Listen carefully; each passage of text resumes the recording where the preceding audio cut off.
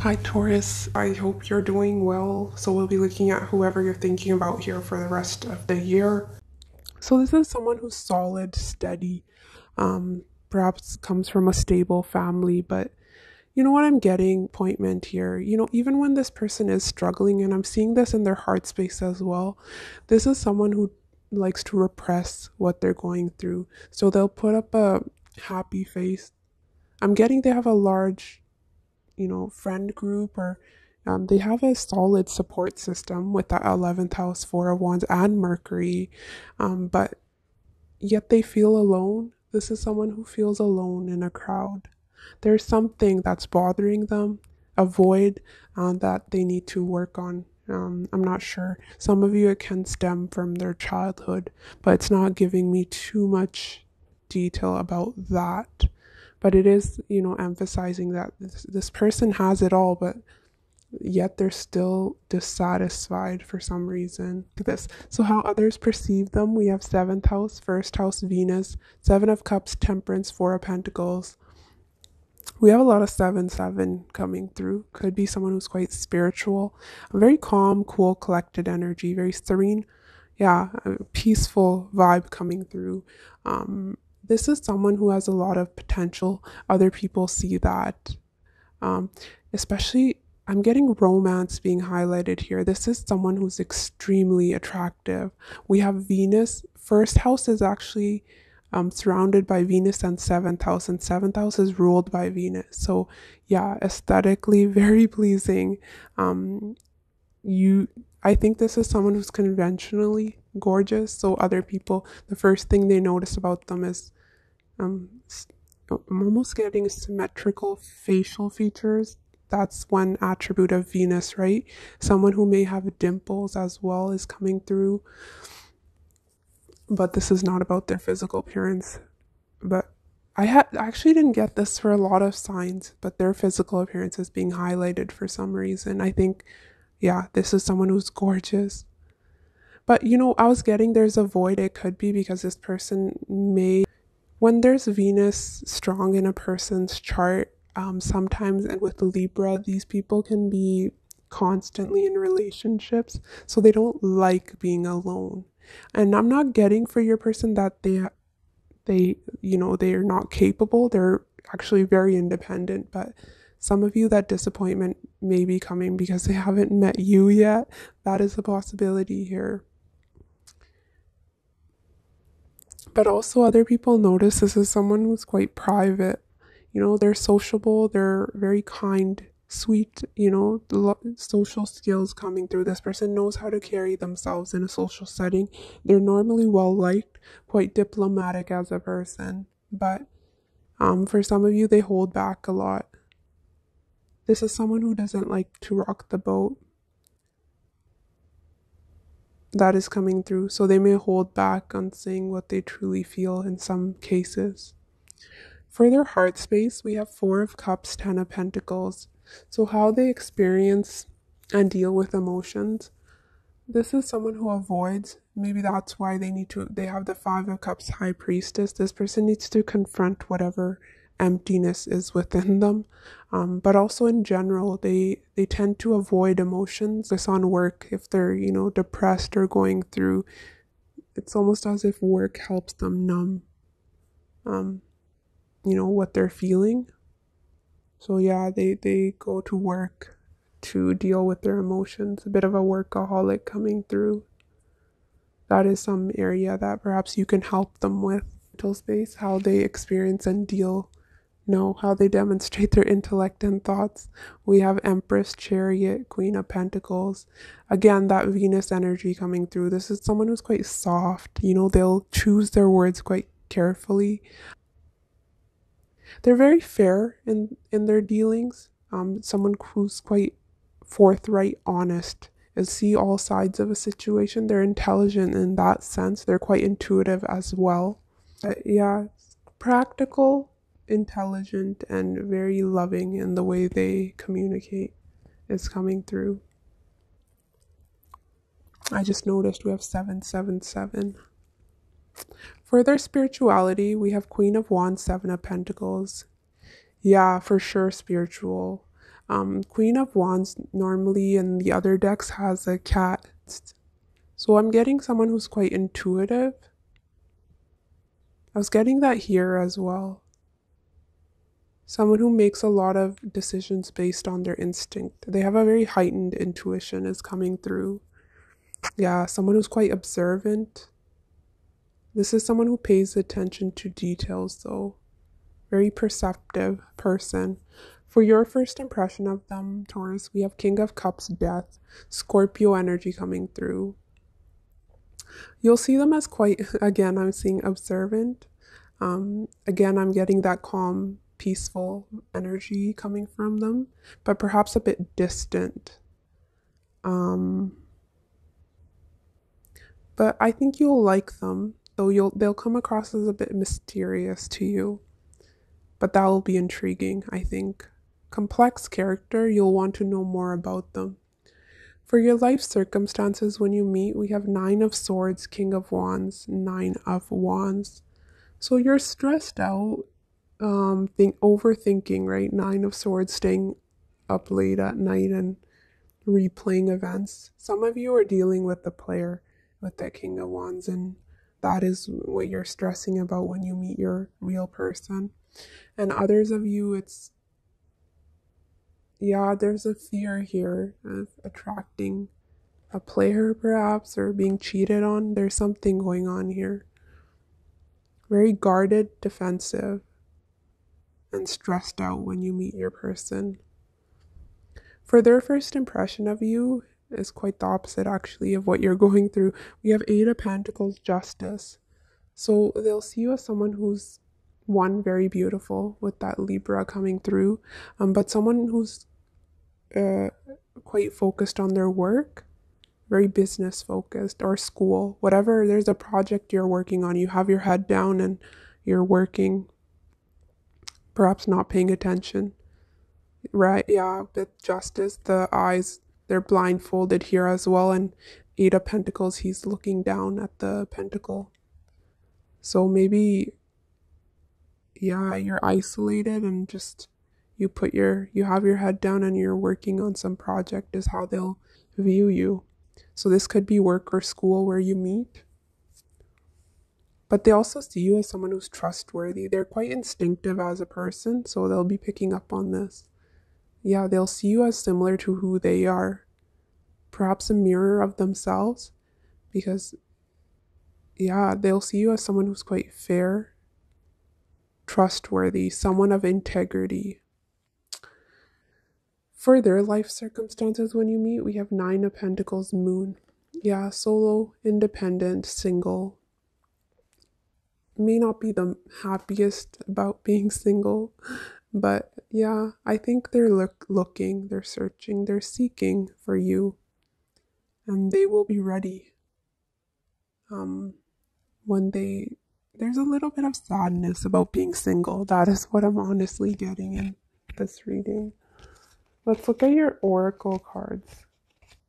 Well, we have a wish come true. Someone will possess all the qualities you ever wanted in a partner. A dream come true. I think you're the second sign to have received this card. It's beautiful though. It's saying you will receive what you want, pretty much. A wish come true. Mature relationship, and you're actually the only sign to receive this oracle. Whether you're older or not, this union will be focused on companionship, support, dependability, and love. So that's nice, you know. If you were dealing with immature player-like energies, this will be a breath of fresh air for you, because this is someone who's, you know, they've seen life. They're coming through as the queens and the king here.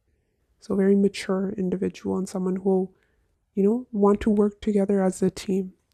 You won't be the only one that's, you know, putting in effort, energy to make this work. It'll be equal give and take here. Very supportive of one another. And all three of your love cards are actually quite positive here as well. We have good timing. So it's saying you'll meet in divine timing, perfect timing. Some of you may know this person already, but that's very few of you. We have giving, so yeah, very generous person. They're ready, they're waiting for you, and He's giving her a present here. So yeah, I'm seeing them gift their heart to you. Very, yeah, this is someone who's materially, financially well off, right? They're represented by the Four of Wands, Ten of Pentacles, Empress, Queen of Pentacles. Yeah, they'll gift giving may be a love language, but they will be, spending money on you, taking you out, wining, dining. I'm getting a romantic vibe from this person. And we have openness. How sweet is that? So yeah, very emotionally available when you meet and quite open, receptive. It's that Queen of Cups energy. They're waiting for you, Taurus. We have don't leave. Yeah. This is someone who will be quite attached to you. I was going to say dependent, but I'm not getting that. Just someone who's attached, never wanting to let you go once you meet. I still care, yes. Quite compassionate. There's a lot of love this person will have for you and towards you. And we have confused. Yeah, they can be. This is that Libra energy. They have a lot of Libra in there throughout this spread. So they can have a hard time making up their mind, a bit indecisive.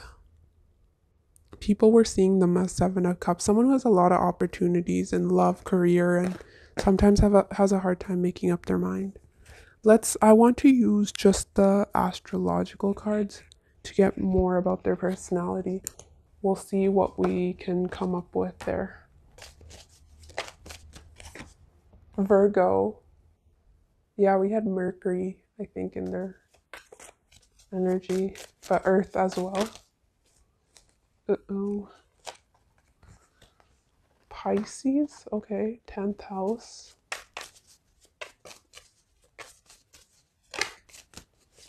This has come out for a lot of signs, 5th house. Taurus.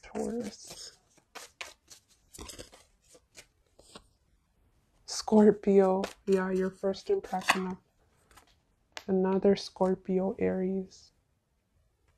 Wow. I want to clarify Virgo.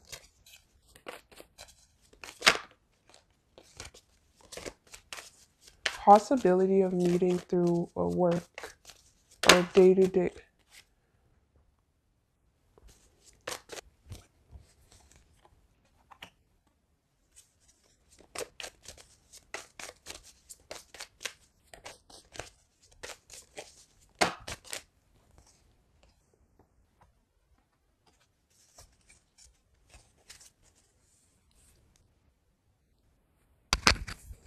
Okay, Taurus. So their personality. This is someone who's, again, the emotions are very emotional, intense energy.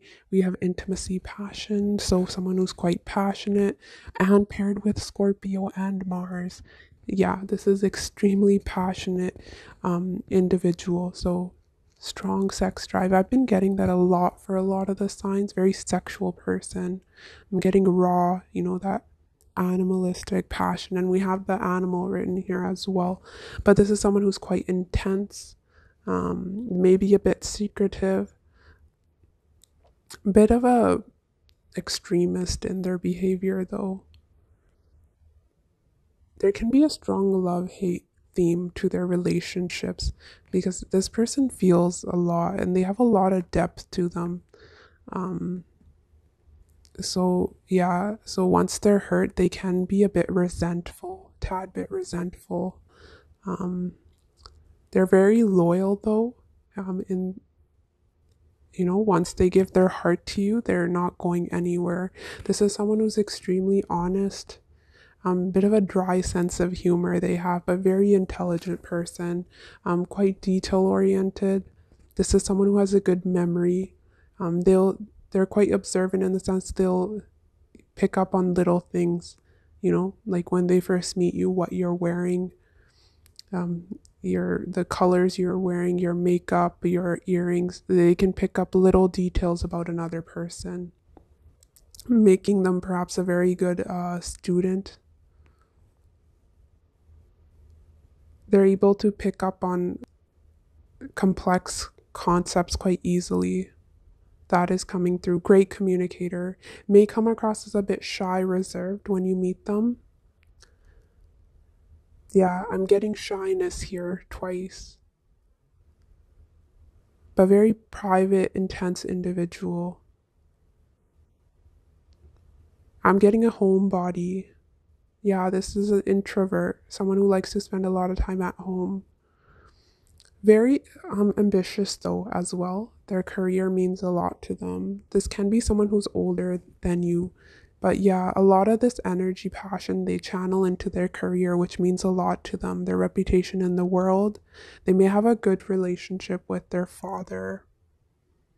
But we also have Venus Aquarius. This is sometimes Venus and 10th house can point to someone falling in love with the boss, an authority figure, but very charming individual, likely with a great following on social media, but just in general, if they're in, a leadership position, they're well liked, very friendly person, likely known, very well known in their community. Aesthetically quite pleasing. I think I mentioned that, right? Yeah, their looks are coming through and they use that to their advantage in their career. They're great at charming another. Most likely their work has to do with the public, and sometimes it's working online.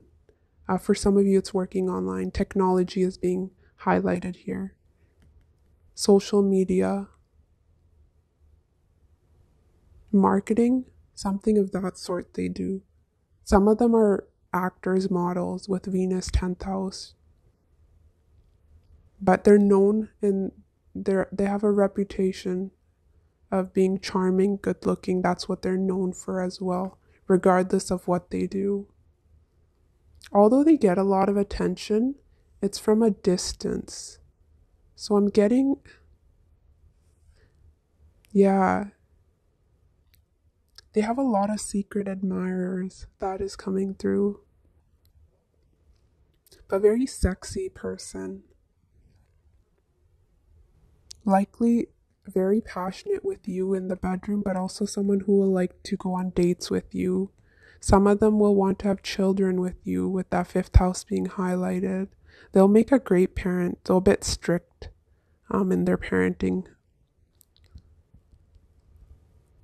Yeah, that is what I'm getting. Let's get some characteristics.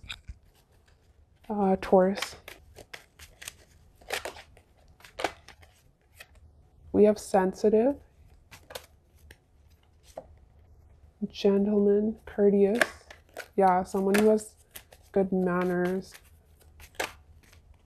Formal wear. Yeah. Okay, so one, they could be wearing a uniform for work, but more so I'm getting this is a formal setting. You meeting at their workplace or your workplace, something. Or you work together, co-workers. Or you meet through co-workers.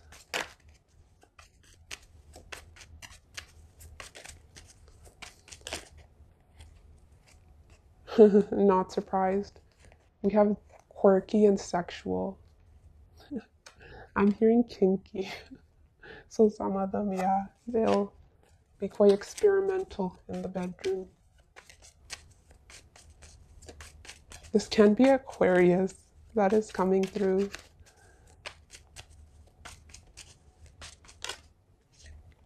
Famous. What was I telling you? This person is well known. They're popular. For sure. Venus in 10th house. Generous. Nice. With you though.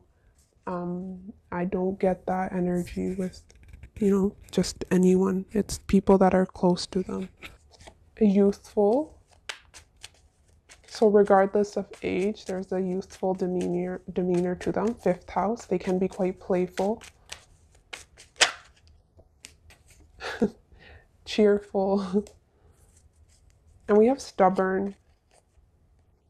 Some of you, this can be someone at a distance. Gift giving can be a love language. Physical touch is important. Yeah, they can be a tad bit stubborn once they make up their mind. I wasn't getting that too strongly though. Yeah, gift giving, very generous with you. Time, energy, money, yes, for sure. enjoying the finer things in life, very sexual, someone who will, there's not someone who's boring.